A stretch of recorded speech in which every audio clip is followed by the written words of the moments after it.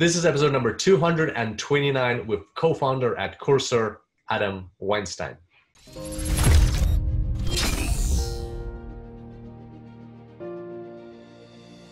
Welcome to the Super Data Science Podcast. My name is Kirill Eremenko, data science coach and lifestyle entrepreneur. And each week we bring you inspiring people and ideas to help you build your successful career in data science. Thanks for being here today, and now let's make the complex simple.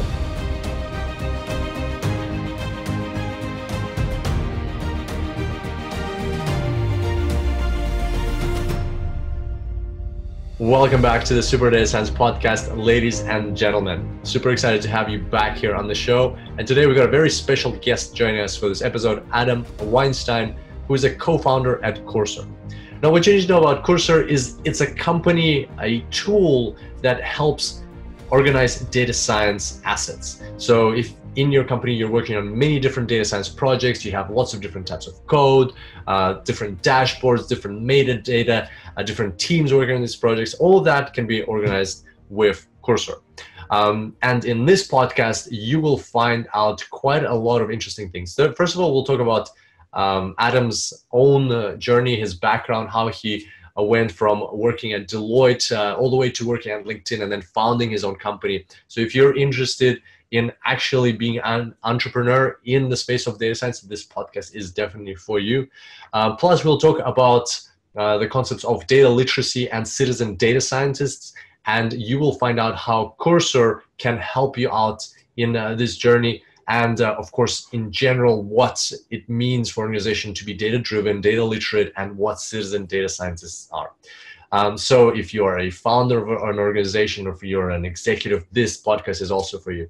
And in general, if you are interested in becoming more data literate and interested in the concept of citizen data scientists, whatever your level is in the organization, once again, this podcast is for you. So on that note, can't wait for you to meet Adam in person and get to connect with him and learn all these amazing insights from him. Without further ado, I bring to you Adam Weinstein, co-founder of Cursor.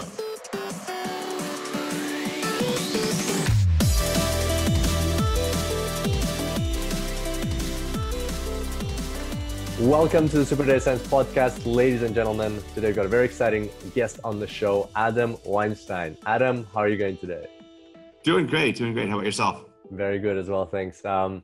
We were just chatting before how cool it is, like the time difference. Like I'm in Brisbane, Australia. It's like almost 10 a.m. What's the time for you in San Francisco? Yeah, it's like a little before 4 p.m. the day before. So we're like just talking up the day almost. Yeah, I can tell you all about, like in the morning, you'll have some rain, then it'll get sunny.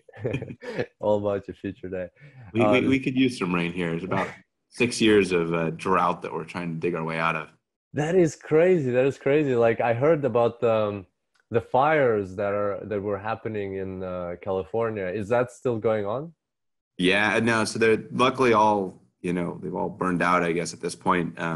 Unfortunately, like they finally contained the fire about 12 hours before the rain came. So it was like poor timing. But yeah, it's the impact has been pretty massive. Like it's fascinating. Vice just did an interesting special over the weekend on sort of like what does this mean in the long run? Because we've had now 2 or even 3 years in a row, we've had tons and tons of acreage burned and houses burned, people displaced, people killed, et cetera, that just because of these wildfires that have started. And interesting to think if that's not necessarily, an anomaly anymore, right? Is it becoming the normal? Yeah. But, maybe a topic for another time. Yeah, I know what you mean. And I recently saw a visualization of, they had, what was it? I think they had like the 50 states of the US and they had like how often abnormal weather events happen over the past like 60 years and all in the same picture. It's like, and it's animated.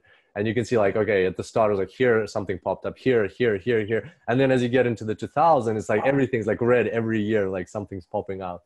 It's crazy. Yeah. We might actually include that in the video version of this podcast so people can see. Yeah, no, it's interesting. I mean, like the size of the area that burned, I think was roughly equivalent to almost 6 San Franciscos, or wow, about 12 New York cities at least, right? It's like if you imagine, like, now granted these aren't densely populated areas, but still, that if you've been to one of these towns, right, and you say, okay, that entire town burned, and then multiply that by 12 or 6 here in San Francisco, right? It's a huge amount of land that just totally, Wow.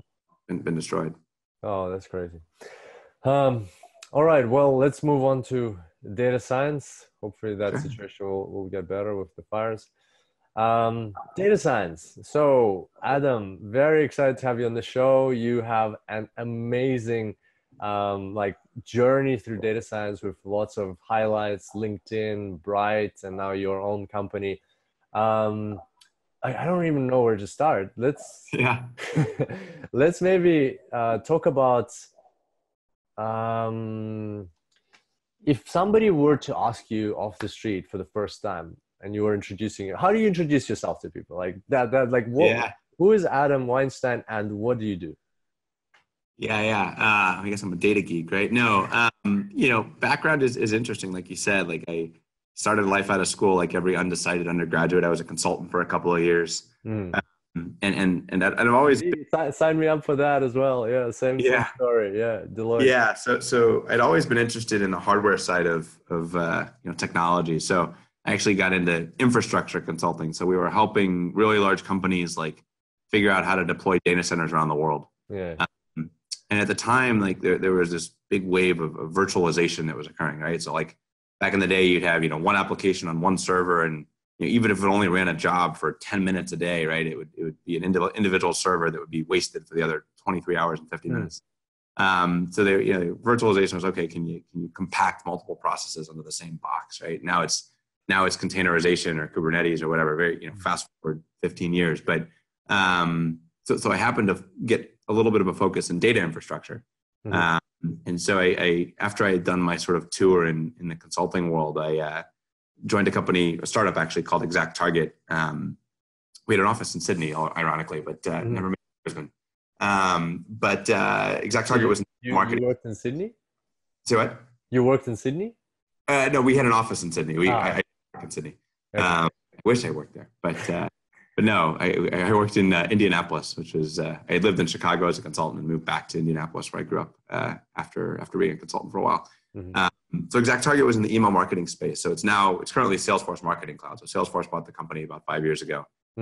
It's now I think it's the largest email sender in the world still. Like most large brands that send out any quantity of email, right? Whether it's Nike or large banks or anything in between, right? If you need to send a few hundred million emails in a few minutes, like you tend to use something like an Exact Target or today's Salesforce Marketing Cloud. But they didn't really have a data team at the time, so that was a role I kind of jumped into shortly after getting there, and it was fascinating, right? We were running the world's largest Microsoft SQL server, which I'm not sure that's something you want to brag about, but it was it was a fascinating time, right? The company had grown from sending a few million emails on behalf of a few small businesses to hundreds of millions of emails on behalf of Groupon and Nike and Bank of America. How crazy is that like a company that's running the world's biggest SQL server and working with so many like users and companies, they didn't have a data team. Like right now in this day and age, 10 years later, it's unfathomable for a company. Yeah. I mean, there was like a infrastructure team that kept the lights on, right? And like they literally were hiring the architects from Microsoft just to keep the thing running. Like they were on Microsoft SQL Server because it was such a kind of a fire. I'll refrain from using other language, but it was a mess. But it's interesting, right? Like even data companies struggle sometimes. I feel like to like step away from it and say, okay, how can we look at the data that we have and be more intelligent about how we use it? We were really a data-driven company, right? We helped companies identify. Okay, you've got this list of emails that you've accumulated from your website or from orders. There was a lot in retail at that time. How do you market to them in a more cost-effective manner as opposed to TV ads or print mailers or things like that? And the company was growing through the recession in 2008, right? So I got there in 2007. Ironically, we filed to go public at the end of the year, although we ended up pulling it because it was such a terrible time. But the business did phenomenal through the recession, mostly because it was a low-cost alternative. Like the cost to send an email, is a fraction of a penny. The cost to send something in the mail or put a TV ad is infinitely higher. And so, So yeah, one of the first players there, one of the first people. yeah, it was first data player, at least there. Yeah. And so, we did everything from how do you identify when a customer is like, high risk and looking to churn, to, hey, this customer just signed up yesterday and they've already blown through their utilization. So like, why don't we talk to them and find a better product for them, that kind of thing. And it was very early days of data, and I'm not even sure it was called data science. It was probably more business intelligence. Yeah. But it was a fun time. So was there for a few years. We got to about 1,200 employees, and I decided I want to go to do something small again. And I actually took kind of a brief hiatus from data. So I was always a sarcastic, like, greeting card sender. I used to send, cards to family and friends. I had this crazy idea that the challenge was with cards is like, you can go down the street and you can buy some cards, but like if they're not the style that you like or in the language that you need, like you have no options, right? It's not like you can just go find another store. And card stores were kind of dying too. So I came up with this idea like, okay, if you just print everything on demand, you can have a selection of an infinite number of cards. Someone could come online in Australia, order a card, have it printed and mailed in New York today, and get to the person tomorrow. If you just have this distributed print infrastructure. So that was a company called Ingreet.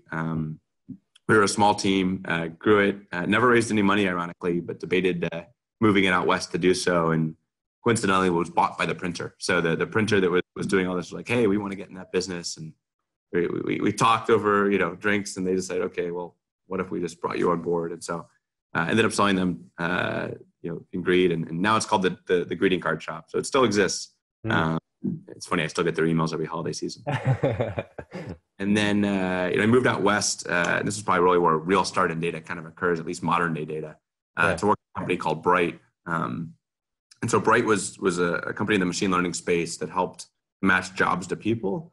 So if you think about the job search process going back a few years, you'd go to a career builder, a Monster, and Indeed. You'd type in a job title and you'd say, hey, I want to be a software engineer or a product manager or a marketing coordinator or whatever it may be. And then they'd show you all the lists of jobs that had those titles. But companies were getting a little creative with titles. I think the joke we used to use was, what if the job is called Ninja? That nowadays, I don't think hopefully anybody uses that title, but maybe they do. So we had built an algorithm that would basically parse a resume and a job description, calculate the normalized skills that were being used, right? So like, Oracle and Facebook and SAP and Microsoft and Google, and they all recruit people that can write Java, but like how they describe it is very different. And so, we would come up with a way to normalize that the skills being represented on both the job description and the resume, and then score the fit between the two of them. And so instead of searching for a job title, you would actually just show you all the jobs you were qualified for. And so that was a fun couple of years. It's kind of like a recommender engine, right? Yeah. Like you upload your resume and then instantly you get jobs that is that still used by online when I go like on Indeed or Glassdoor and stuff like that? Yeah. So LinkedIn bought Bright in 2014. And so when you perform a job search on LinkedIn, that scoring algorithm is actually being used behind the scenes to calculate between jobs. So you still do search for a title, but there's sort of a marriage of the title and then that score that help recommend what jobs to see. And then LinkedIn emails on job recommendations. I'm sure there are still some mistakes in the algorithm, but yeah, like those recommendations are being informed by the same score. Interesting. So they're owned by LinkedIn, but yeah. So it uses the information on your profile when you search for stuff. That's so cool. That's so cool. So like, it's important to get your profile right, not just for other people to see it, but also for your search results to be most relevant to you. Right. And increasingly, so LinkedIn's core business, right, is this recruiter product that if you're, a recruiter inside of a large corporation, you pay a substantial fee to be able to search across the entire LinkedIn network. Mm-hmm. And you can't, you can then send an in-mail to anybody. Increasingly, that search process is converting to a recommendation process. So instead of the recruiter saying, hey, I'm looking for software engineers that have 3 years of job experience and have worked at these 5 companies, LinkedIn's trying to push candidates to those recruiters, and that's being informed by the same recommendation algorithms. I think it the downside, I guess, of hey, you have to put all your sort of life's work into this profile, but the more you put there, the better off people that might be looking to hire you will be. Although as a data scientist, you're probably not hurting for inbound interest in being hired. Yeah, There's the opposite need there. And just like maybe a year or two ago, LinkedIn started when somebody endorses somebody for like their skills. Now it's not as easy as before. Just like click, click, click, click. Now you have to explain how do you know the person, what level of endorsement, and so on. I think that's probably got to do with that whole system as well. Yeah, it has to do with like how knowledgeable or how like what's the quality of that recommendation. So before anybody could go endorse anybody for anything, and I could endorse somebody for like material science engineering, and I don't know the first thing about material science, and vice versa, right? Someone could endorse me for something that I might be good or might not be good at, but even if they don't know anything. And there was actually a time, maybe embarrassing LinkedIn history, where you could create your own skills. And so, we famously endorsed people for very inappropriate things like I don't know what a good example would be, like dropping things on the floor or tripping in public places or things like this. And not skills that anybody would want in their profile, but you could just endorse anybody for anything. And so why not? You endorse them, you create a skill for them, right? You endorse them for something they don't even have on their profile. Exactly. Good times. So no, they're trying to get the quality aspect figured out, because it's like that really is what tells you whether somebody's good at something, right? If somebody that's in a domain can endorse somebody else in that same domain for something, that should be a very valuable endorsement, and that's what they're trying to get to with skills.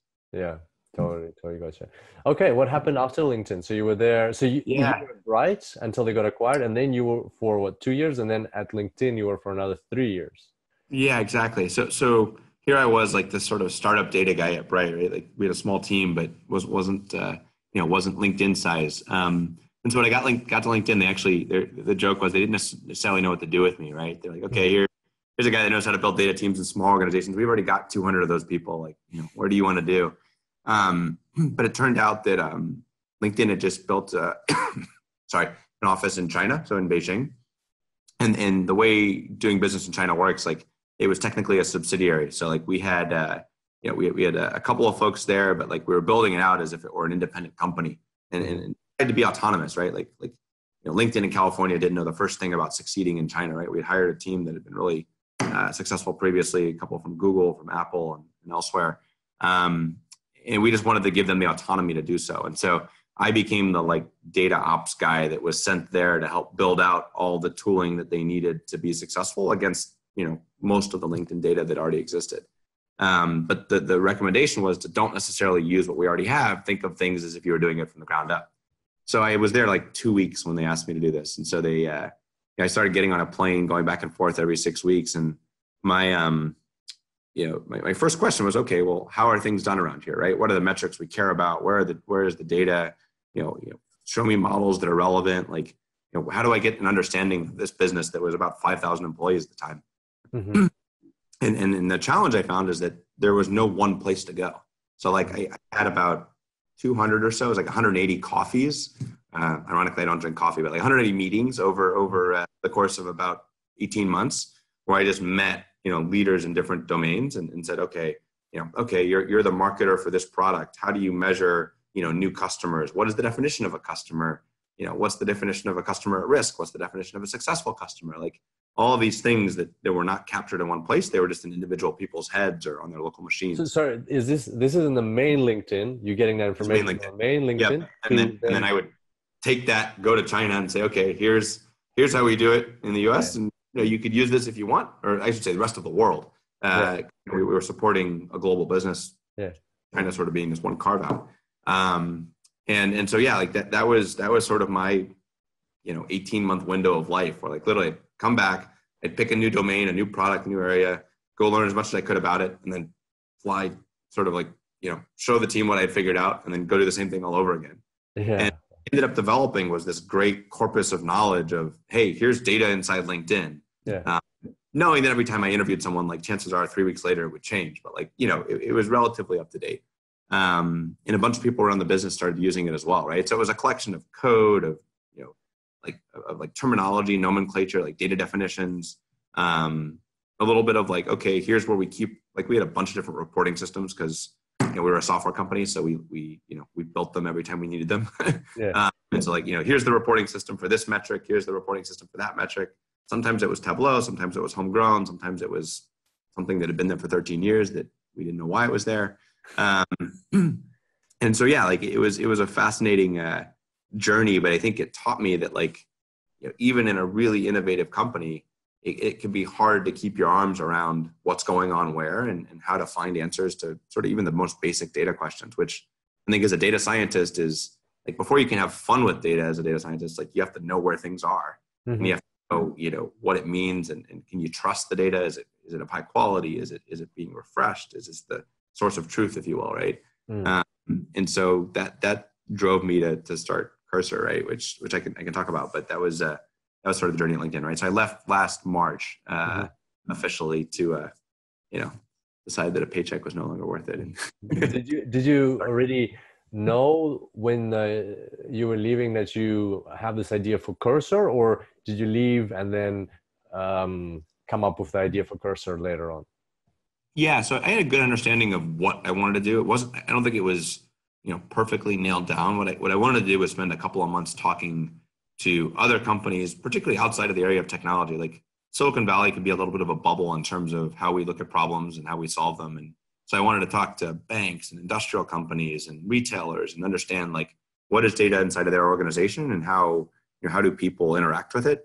I had a good sense though of what I wanted to build in terms of somewhat of a data catalog, but something that was more interactive for the average business user. Mm-hmm. And so that was the premise. I think we honed it for a few months before we actually started the company and raised money and that kind of thing.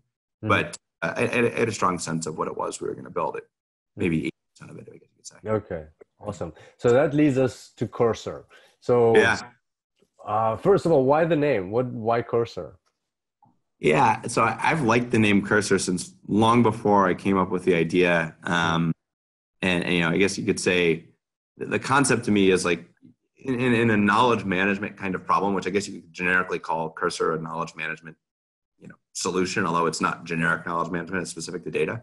I think that the notion of a cursor helping you seek or find something is really I think powerful. And then I think there's also a database cursor concept, although if you talk to a DBA about a database cursor, they'll run you out of the room because they're not very performant.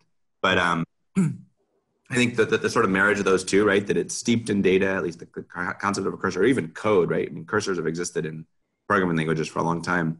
And then the notion of okay, people can relate to a cursor helping to find something, whether it's on the screen or potentially buried in a data lake somewhere, right? I've always liked the name, and so it just so happened I found that the .com was available, and oh wow, between the two of them I was like, okay, well, this is the right name. Yeah, so we had the domain before we had the company and the idea. yeah, gotcha. And so cursor, like the cursor you have on the screen, that yeah, exactly. That's so cool. Rarely those domain names are available, short ones like that. Yeah. It'll be interesting to see if domain names last. There was sort of a real estate gold rush for domain names, and now that you've got so many other, TLDs, right? .io, .app, other things, right? That is the .com is valuable. I guess we'll find. Yeah, we'll see. As soon as Google updates their search algorithms right now, I think. Exactly. Easiest to find.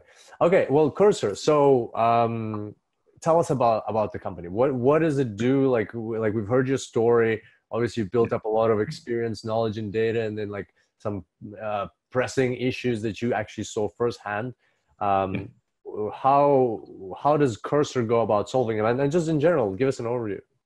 Yeah. So Cursor, the challenge, if I sort of had to boil it down, that we had at LinkedIn is that we had a bunch of users across the organization that were creating content, right? Could be ad hoc SQL code, could be dashboards in Tableau, could be an Excel spreadsheet, could be a Python model, right? And there was no one place to go find all of that, mostly because everybody was using their own set of tools.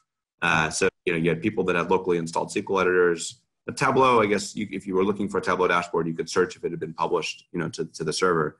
But there was a lot of work that was being done on the local machine. Even Jupyter notebooks, right, for the most part, were installed in local environments. So Cursor is a tool that a user can start with, or a team, that if they work inside the product, it has a built-in SQL editor, it has a built-in Python environment. It connects to all these places where data lives, into BI solutions like a Tableau and any database that you might use. And it basically curates in sort of an intelligent way all the data that it's seeing. So, or I should say metadata that it's seeing, right? It's actually not looking at the raw data itself.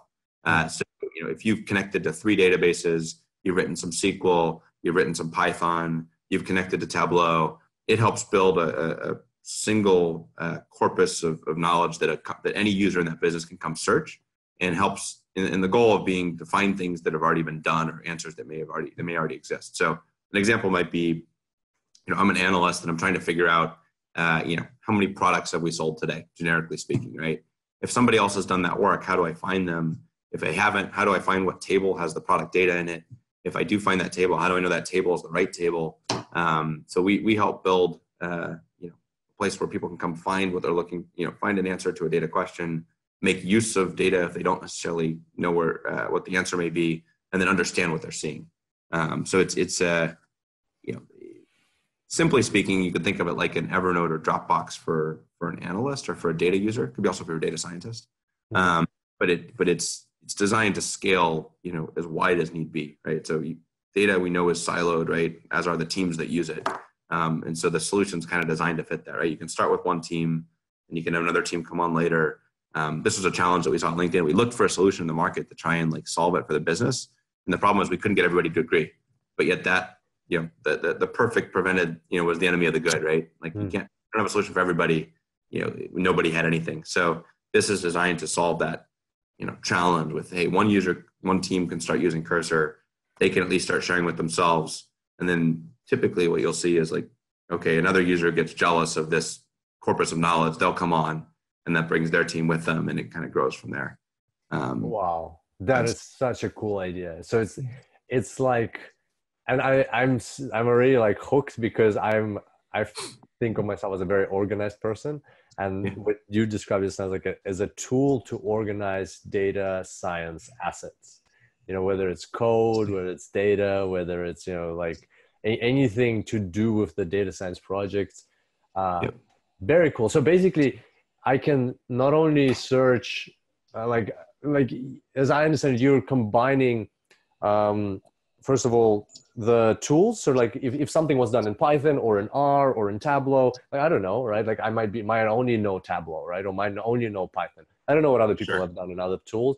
Or even if I've worked in many tools, I can actually put those entries into a Cursor, and that way I will know what I've done across different tools, keep track of it across different platforms. Right. And the goal is to prevent rework, right? We don't want to have you pull in everything manually. So in many cases, we built connectors. If you've got, Tableau already, you can just plug in your credentials once. We'll automatically suck everything in. We'll pull all the queries behind every dashboard, make it searchable. And the same thing goes for other environments too. And the goal, again, it's we don't want to replace every tool. We just want to bring them all together into one sort of searchable interface. Gotcha. So that's tools. And then on the other hand, you also organize across people and departments, right? So in a bigger organization, even if it's a small organization, but decentralized, our business is across different countries. So if somebody's worked on a project and I don't know if they worked, you want to reduce double work, right? Yep, that's exactly right. So what we separated is that, to know that somebody has worked on something versus being able to see the results. So we have teams where, okay, let's just say sales and finance, there may be certain things that finance produces that they're comfortable knowing that okay, they worked on a quarterly sales pipeline, but they may not be comfortable sharing the results of it. So what that separates is that okay, the SQL query or the Python code that's been written, you can see that, but then the only way you can actually see the results is if you have the credentials to actually execute it. So we allow you to sort of separate those two, because the model or the code is oftentimes less sensitive than the actual results. That's a challenge we see time and time again, that why have somebody start from scratch when they can reuse 80% of something that someone else produced just because, you're on a different team. Yeah, gotcha. Yeah, that's a really cool idea, and I'm surprised nobody's done it before. Were you like shocked that it didn't exist? Yeah, I think it would have been difficult to do it too many years ago. And the reason being, like, if you look at how fragmented, I mean, I would say it's becoming more fragmented, but if you look at how fragmented the tool space was even just a few years ago and how few of those were web accessible. Yeah. So like, it's really easy to build an integration to Tableau because they have rich APIs you can connect to, and that allows you to extract a lot of the relevant information you want to add into some sort of a search interface. But if you go back, to the world of like SAP and Oracle, where that was, commonly what you would see in big enterprise, there weren't rich APIs and there weren't great ways to stitch things together. And so it would have been harder to build a solution that was trying to do what we're doing. And to be fair, we get asked to plug into those things, and depending on the product, we can do good sometimes and less good others. Mm-hmm.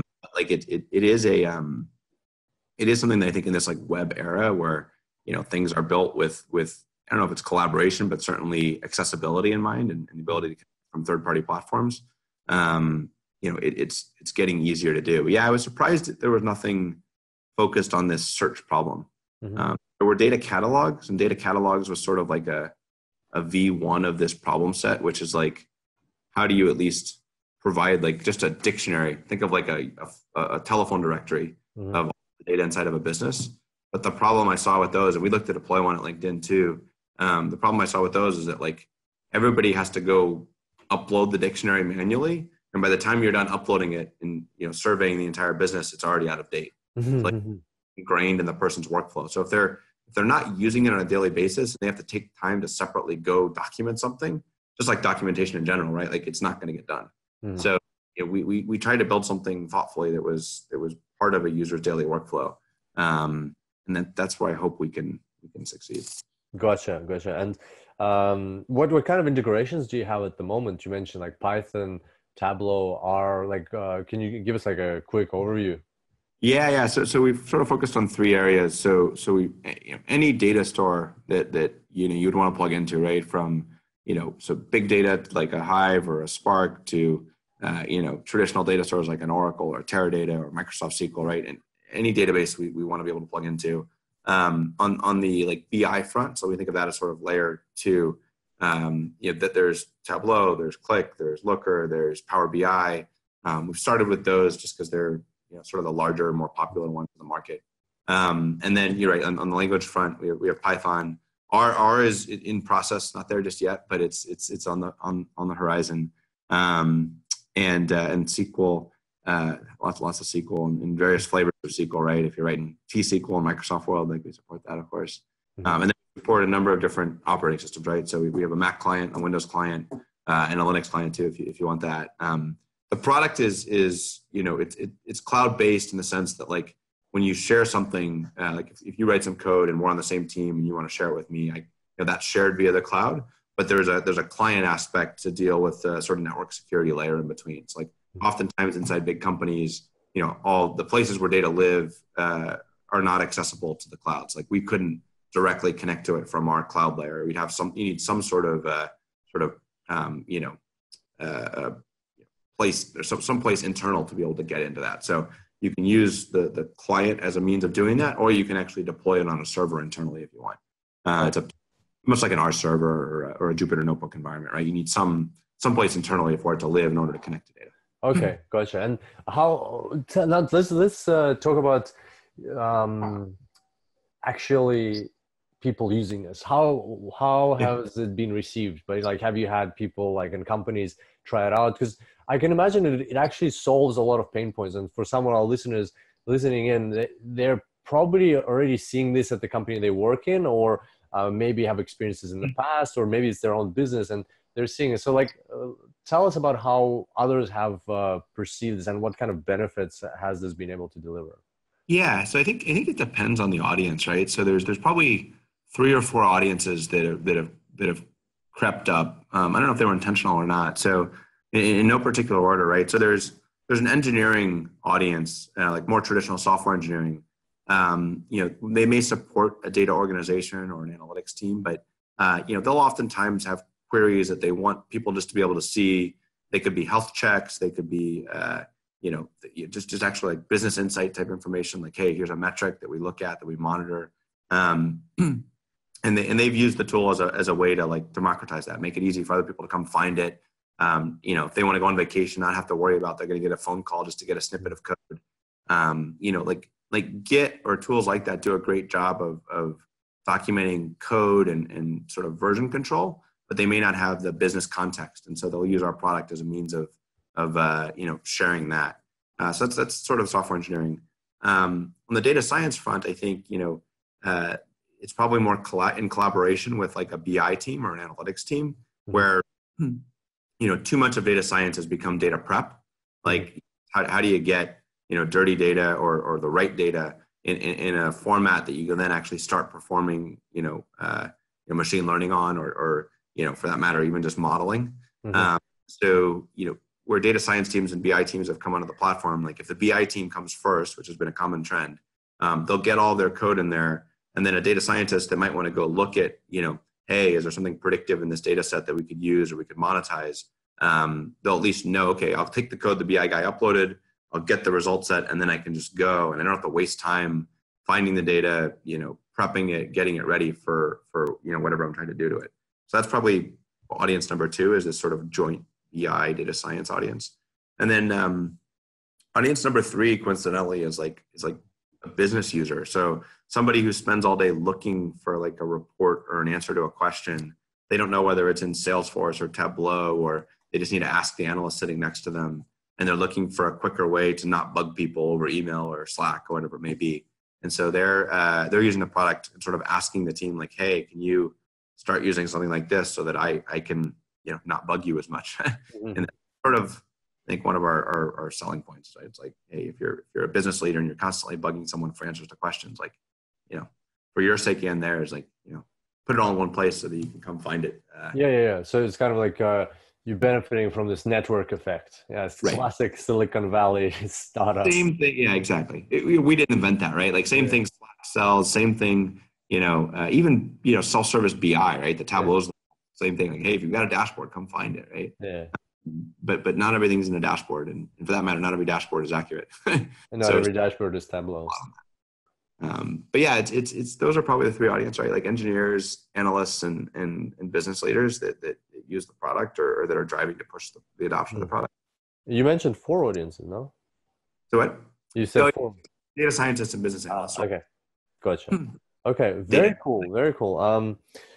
And I actually want to talk a bit more about the business audience, right? So as the way I see it is, it's not just like business leaders for sure, executives and directors, but also I think this could be useful for pretty much anybody in the business. Like as organizations and like the world is moving on towards a more kind of like data-driven type of environment approach of doing business, and like every business is trying to become data-driven.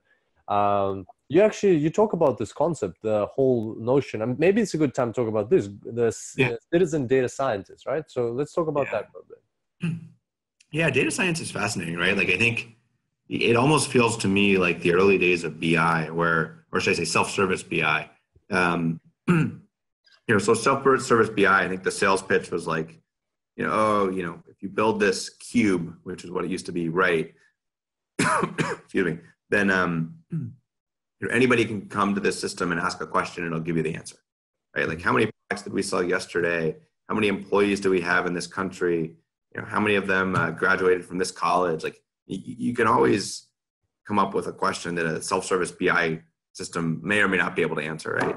And data science sort of feels like, a similar problem set in the sense that like there are really hard data science problems that require, someone with extensive statistical understanding and, math capabilities and the ability to code and all that. But there's also a set of data science problems that should be approachable to what I'd call like a technical business analyst or a citizen data scientist. And so, I think helping those folks like feel comfortable exploring data and playing with it and using tools, whether it's Cursor or there's sort of even a growing like auto ML set of solutions, right? How do you automatically model, throw a number of different models against the data set and figure out what's predictive, right? Like someone should be able to feel comfortable using that if they're comfortable writing SQL. Something like Data Robot, you mean? Yeah, Data Robot, or there's a number of different.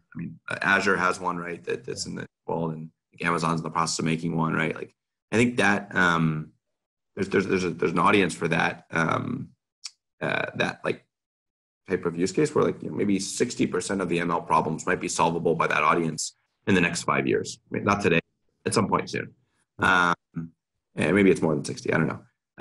And I think that the challenge is sort of like how do you help breed these folks that are, they may be stuck in their current day job, and how do you help sort of encourage that type of exploration and understanding? And so I think that's a little bit of what Cursor can hopefully help with, but it's also, it's not just Cursor, right? It's just how do you encourage people to take that leap, right? And so we saw that a lot at LinkedIn, where somebody that was a technical analyst would just start playing with Python. They'd take a course, sometimes on Udemy, right? And they'd figure out, hey, like there's something more than just pulling data that I can do that might be more valuable to the business, and just like understanding that opportunity is out there is the only thing stopping them. I don't know if that answers what you're getting at, but yeah, there's definitely a growing audience there, and I see it. It's probably going to be the SQL user of today that's the citizen data scientist of tomorrow. Yeah. And like, to your point, I recently read I think it was like a study somewhere. Not recently, obviously, I'd remember it better, but it was a while ago. And it's what they did, a bit of a different situation, but to illustrate the same concept, that they were developing certain, I think it was certain drugs to fight like some kind of diseases. And like with drugs, you need to like put the chemical formula together in order to, and they had like the modeled environment prepared. So basically there's like this environment where all the tests can be run. But now it's just about like, iterating and trying out these millions variations of the chemical compounds and formulas. And so instead of like doing internally or running like, brute force through it and like running simulations, what they did is they opened up a online place where anybody could go and like just try it out for themselves. And so people, like random people from all around the world, would log in, or don't even log in, just go there and like, drag and drop these, chemical compounds and click run and see what comes up. And in the end, like they came up like with the most non-standard, and they solved all the problems. So they found all the right compounds that they needed. And so that just shows that like even people who don't understand like chemicals and drugs, sure, and bacteria and all these diseases and stuff, they still have creativity, right? People can still, you just provide a self-serve drag and drop type of environment. They can solve probably like half, or like you say 60% of your business problems can be solved by people just in their spare time, like, oh, let me try this machine learning algorithm and things like that. And I think what you're doing in Cursor is like a massive step towards that. I think that with time, businesses not only need to leverage their data more, but also the creativity of the people that work there in general. Yeah, no, that's a really good point. Like I think, there's, if you open the newspaper every morning and you look at, headline of, okay, this company had this much of a data breach, and, then the sort of repercussions, right? There's sort of this, desire to just crawl into a shell. Mm-hmm. We used to joke. So the last role I was in LinkedIn, I actually helped work on the security side of the house. And, it was interesting. We'd walk into a meeting and, sometimes you'd have some pessimist or there'd be a negative tone to it. And I'd always say, well, okay, you can just turn off all the servers and go home, and then there's no security risk. Right? You have no business either, but so I think there needs to be a comfortable way to allow people to, like you said, experiment, explore, learn. Because your employees are your biggest advocates. I mean, generally speaking, there's always going to be bad actors, but rarely are they internal. And so, this balance of like, okay, how do you trust, but then, also have some security around how you do it, is an important one to strike. So yeah, I couldn't agree more. Like, how do you open things up as much as you can without, putting yourself at risk? That's a question I think people are grappling with. And even, Cursor, like we often live in a hybrid environment. So like companies have some data in the cloud and some on-prem, and I don't see that mix changing. Like, I don't think it's going to go 100% cloud anytime soon. And yet, if it did, it would open up so many different opportunities from like an infrastructure perspective or like a tool perspective, and what they could use and how it would actually benefit the company. But because of the security fear they have, data is probably one of the last things to go to the cloud, unfortunately. Yeah, gotcha. And also, big companies, like a lot of these large corporations, have so much momentum that it's going to take years before things change there. Okay, so obviously Cursor is solving a very interesting problem and looking very forward-looking tool. What would you say to those listening who are they see the value, of course, but they're not ready to go ahead yet? Like, they want they want to build a data-driven culture with citizen data scientists, but not yet there that to invest in a tool like Cursor. What would you any advice for business leaders or even people in organizations that are of that mindset? Yeah, I mean, I think the key is just to always experiment.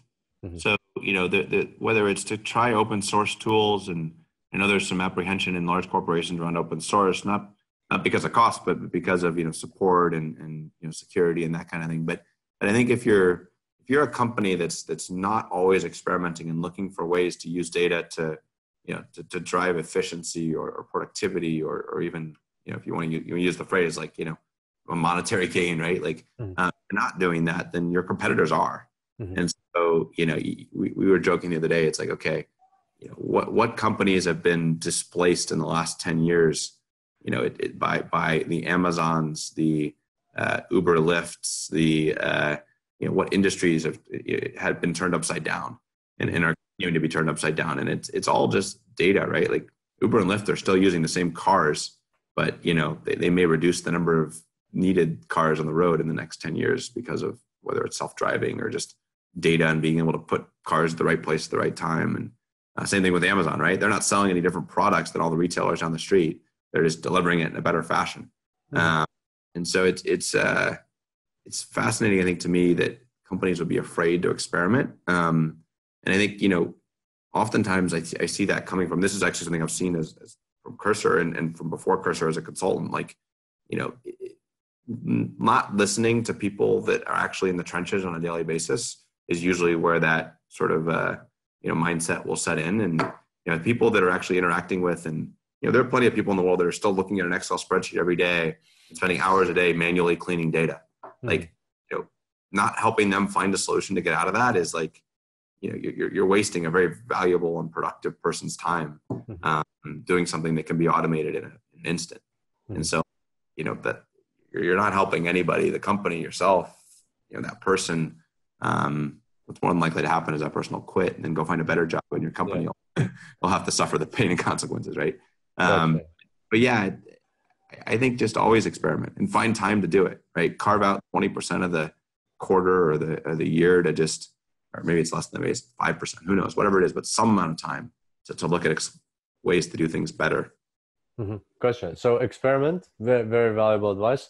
What about spreading data literacy? Any thoughts on that? How does an executive inspire people in the company to want to become more data literate? Yeah. So I think there's always going to be a crowd that is literate, right? It may be a small analytics team, it may be a CIO's organization or whatever. But I think making I don't know if it's a requirement, but inspiring them to teach the rest of the organization. So we had these brown bags constantly at LinkedIn where we would invite almost anybody to come listen to a talk on a data topic, and sort of it was a big deal for the author to put together the content and to be able to actually articulate it and document it in a way that was easy to understand. But it was also really exciting to go listen to it if it wasn't a domain that you were a part of. And so having that kind of a conversation and giving it a forum, I think is one way to start increasing data literacy. That's not even doing it in a systematic way, right? That's just, hey, how do you have sort of a conversation about it? Two, I think is, teams that work with data, finding a way for them to share with those that might care what they're. we made it a basic goal every quarter for all the teams to send out an email update of all the work they were doing. It's like, what are the priorities? What got done this quarter? What's going on next quarter? And we actually emailed it to basically the entire company, right? Even in sales, you would get updates from data infrastructure that would say, hey, we're adding 10,000 Hadoop nodes, and here's what that's going to do for us. Mm-hmm. And they may not care, but like the ones that do care, you'll quickly identify because they'll raise their hand and say, hey, I want to know more, and I want to help. And so that's a great way to I think get started around literacy. And certainly collaboration products can help. Doesn't have to be ours, right? Like there's tons of tools in the market that whether it's Jira or Slack or something like that, right? Just allowing people to have a conversation helps create empathy and ultimately helps I think solve problems. Mm-hmm. Yeah, gotcha. Why'd you call them brown bags? I didn't quite understand that. Oh, bring a lunch, brown bag, like a brown paper bag. Yeah. Okay, gotcha. Like people literally didn't, right? We had a cafeteria and we were spoiled, but in the olden days, right, you'd bring a brown paper bag lunch, and so like that was you'd have your sandwich and your soda and your chips, and that's what you'd. So like even during lunchtime, I remember we had those at Deloitte as well. That was really Yeah, I think it goes back to a different time. yeah, gotcha. Okay, so experiment. Don't be afraid to experiment and empower people with conversations about data literacy, because you're right, like that's where the world's going. Organizations are going to be doing more and more of that, and people want that. That's what I find. Like people are so fascinated with data these days that like surprisingly like a very large segment of employees actually want to be more involved in this space, because they see the value and they see this as something that like inevitably it's part of our lives more and more, like with social media and so on. So they're like, oh cool, I can we can do this in business, something exciting, interesting, right? I mean, there's not a person in the organization, whether you're picking up the phone and realizing that, okay, we need a prompt for people that have this question, or making lunch and realizing, oh, I gotta, refresh this type of food more often, because there's always, everyone has a thought on data. And so giving them a forum to do that, and, or an executive, right, that's wondering like, why can't I get a quicker answer to this question to take 6 weeks? there's always someone that needs help. And I think makes sense that making it easier to get to would be positive for everybody. Yeah. Hey, Adam, I wanted to ask you another thing. Like, I know you guys have, for Cursor, you have it's like a free version. How does that work? Like, because as I understand, like you would need like an executive would need to approve it, install in the business. That's a long process. How does the free version work? Yeah. So the free version is actually pretty good. Like it does, quite a few things, I think, out of the box. And so the free version, it uses our cloud. So you would download a client in your local machine, much like you would a Python editor or a SQL editor.